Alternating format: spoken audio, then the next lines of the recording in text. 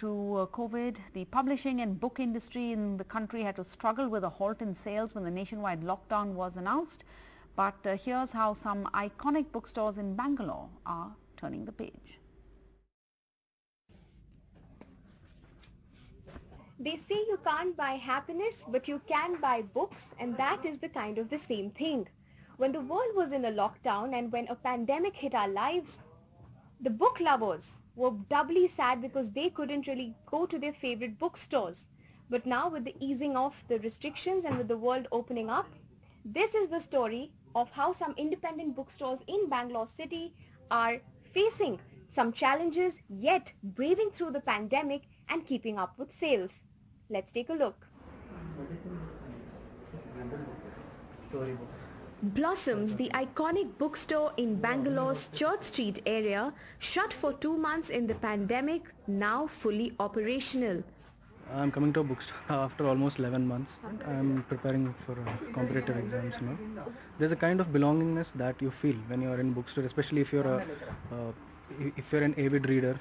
It has a good impact on you. Online we do get books, but no matter what discount or what you get there, the satisfaction of coming here is much more, and it has a feel to it. I came to a bookstore after a year, almost a year, or more than that, and it feels good because we have the book itself in our hand, and then we can read, and we love the smell of the pages, so it's quite interesting comparatively to the e-book. It's wonderful being here. It's wonderful being among books.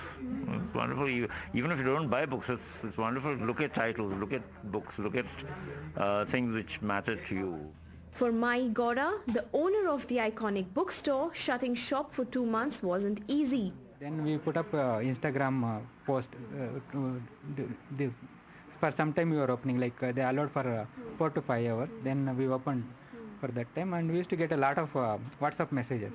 Then we used to send the books through Porter or Dunzo. Okay. It was very good, overwhelming. We were throughout the day we were busy sending books, and we were getting around 200 to 300. Earlier we used to get 400 to 500 people. January and December and January was good. This month is a bit slow. Yeah, around 75% we are doing. Around 3 to 4 lakh books are there. Just 2 buildings away lies another iconic bookstore of 20 years, the Bookworm, that has promised good books at great prices for generations. After lockdown, so only small hours, it means 2 or 3 hours we are open the shop. So whatever we'll get order, we can send through in Dunzo and Swiggy. In the lockdown time, so we got a lot of problem because of rent, salary and current bill extra. They will send everything, no? So we got a lot of problem in that. Now it's better now. If you asked a book lover what they missed the most during the lockdown months, it would certainly be looking at some of their favorite books. But what really helped bookstores, at least in Bangalore, was e-commerce. That's right, many bookstores in Bangalore took to Dunzo, WhatsApp, Swiggy and even Post to keep up with sale. That's right, they took to speed post to be able to sell books to people outside of the city in faraway districts in Karnataka.